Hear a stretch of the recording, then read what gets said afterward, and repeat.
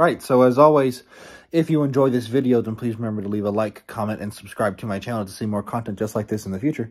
So today is the 6th day of the semester, technically, because I didn't have class yesterday because it was Martin Luther King Jr. Day, so today would be the sixth day of the semester, technically. So today, since I'm staying at my, sister's and watching her dogs for her, it's still about an hour drive to get to my university. And so I park in the same place, drive the same distance. I didn't wake up as early this time. And so I didn't actually get to have breakfast this morning, but that's fine. So everything's okay. And then, Lucky. He keeps licking himself. So yeah, got to park in the same parking spot, walk to class like normal. Since my stage management class is bigger than my professor was expecting, we actually had to change classrooms to accommodate for all the people that we have in the class.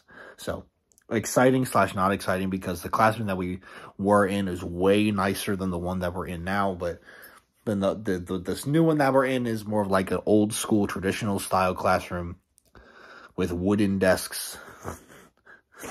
And I mean, it has a smart board in it, which smart boards don't feel old school, but man, I don't know the last time I saw a professor use a smart board. Probably the last time I had a professor who actually used a smart board was when I was a sophomore in high school. It's the last time I remember it. And so today in stage management, we talked about, the lecture today was about safety and precautions. So he was telling us so he started out by saying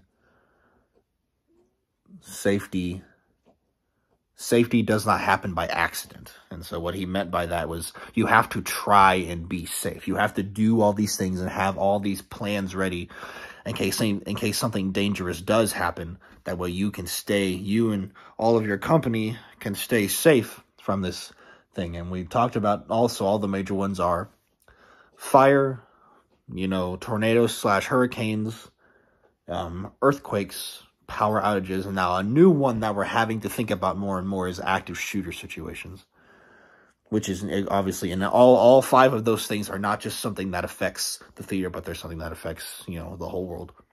But to think about it from a theater perspective, he was thinking about he wanted us to think about what are some things that you have to consider.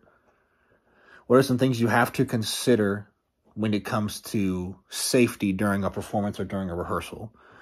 And the 2 that I immediately thought of was emergency contacts. So if somebody gets sick, if somebody gets injured in the middle of a rehearsal production, you have to know who to call. And, that. So, like, emergency contact for the person. They might have multiple, and then, of course, 911. And then beyond that, the next one I thought of was, where are the exits to the theater? In case a fire breaks out and we have to evacuate, how do we get everyone out of the theater as quickly and as safely as possible? And he was telling us about how, he was telling us about how nearly every single theater that you go into nowadays, all of their doors open outward.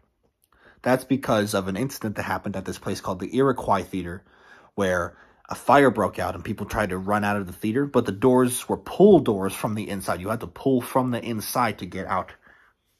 And so many people were packed into the lobby that they couldn't get the front doors open, and that's how people ended up getting trampled, and that's how people ended up getting killed by the fire. And so now the gold standard is all theater entrance doors open outward from the inside to keep that from happening ever again. So it seems inconvenient whenever you first go to the theater and you have to pull the door outward to you to go inside, but it's a safety thing. It's for safety reasons to keep what happened at the Iroquois Theater from ever happening again. So let's see if I can remember what else we talked about. Some other things that we talked about are let's see. He was telling us about, so nearly every theater that you're going to go into has some form of fire protection that's installed within the stage itself. So the one at my university, we have a fire curtain. It's a manual fire curtain where it's over on stage right side. There's this big ring that's attached to like this little thing that sticks out of the wall and has a wire that goes all the way up to the ceiling. You pull the ring off of this bar and it flies up into the air and it lowers what's called the fire curtain, which the fire curtain is installed directly into the walls of the theater. And so what it does is that the fire curtain drops really fast. And what it does exactly what do you think it does? It prevents fire from either... So the example that I was taught is that if a fire breaks out on stage and we can't control it, the first thing we have to do is we have to keep the fire from getting to the audience. That's the moment that you drop the fire curtain and you start to evacuate everybody from the audience, as well as, you know, you begin to try to put out the fire. That's when your stage managers, your stage management team, and whoever other safety staff are would try to put out the fire in the middle of the production. That's why you have to know where your fire extinguishers are at all times. Gosh, my throat really hurts today. Or it just feels really dry today. Beyond that, yeah, so yeah. So a fire curtain drops, and it's made of fire-resistant material so that it can't catch on fire. And so, yeah, the fire curtain does two things. One, it makes it so that the fire can't get past, but it also, too, it comes down so quickly that it creates an air current that blocks all the air from the fire, keeping the fire in one spot instead of pulling the fire through. And so, all that combined together allows the audience to typically have enough time to get out of the theater. And it also keeps the fire from spreading while it's on stage, so that stage management and safety personnel can put the fire out. The same goes for vice versa. If a fire breaks out in the audience somehow, you can still drop the fire curtain. It keeps everyone on stage safe while you then, you know, have safety personnel come in and try to put out the fire. And you call 911, you call the firemen, and, you know, they would put out the fire. We figure out how it happened, why it happened, and then we would take whatever precautions necessary to make sure it never happened again. We were talking about how our theater has a fire alarm that works on a heat sensor. If it gets too hot near the fire alarm will go off, which usually means fire. He was telling us about how one of the things that's not so nice is that a lot of theaters use a particle sensing fire alarm. So if they detect smoke or dust and a heavy excess in the atmosphere, the alarm will sound, meaning that there's probably a fire nearby. The only problem with that is one of the methods that you can use in theater is, of course, fog machines and smoke machines to create atmosphere on stage. The problem is these smoke machines and fog machines, they trigger those fire alarms, and the only way you can get them to not trigger the fire alarms is by turning the fire alarms off, which is a horrible idea. He was telling us that the only way you could ever get permission to turn the fire alarms off for the sake of using a fog machine for a show is you have to pay a fireman to sit next to the fire alarm and turn it back on in case he thinks that there's a fire that could be about to be started, so that they can alert the local fire station. It was just, you know, and so at the time I thought it was kind of funny and stupid. I was just like, well, you know, okay, yeah, particle sensing fire alarms could be really nice because they can sense, you know, they can probably sense a fire before the fire has actually started and prevent the fire from actually starting. But then people love to use fog machines and smoke machines, and so it just kind of doesn't work. So that's why I guess a heat sensor is probably the superior one out of the two. But a lot more theaters nowadays have particle detectors than they do heat detectors. And so, I don't know. I'm not a professional when it comes to that. He told us that depending on the type of thing that happens will determine what you have to tell the audience and the cast members. So he was telling us that if it's just a regular power outage, you would tell everyone to stop what they're doing and calmly remain seated. You tell all the actors to come off stage while the technical people try to get the power back on, which is not a very high threat thing. As long as people stay sitting down, And don't try to get up and move in the pitch black darkness. Everything should be fine. He was telling us that in the event of an earthquake, especially if it's a bad one, you got to get everybody outside. You got to get everybody outside of the building because obviously nothing can fall on you if you're outside and away from any nearby buildings. And of course, so like he was telling us that theater buildings in California, because California gets a shit ton of earthquakes all the time. Those buildings are specially designed to withstand the strongest earthquakes to keep things from falling on people whenever they go back inside. Because he was telling us how annoying it might be for earthquake happens in the middle of a show. Everyone gets taken out. Depending on how deep you are in the show, you might come back in and continue performing.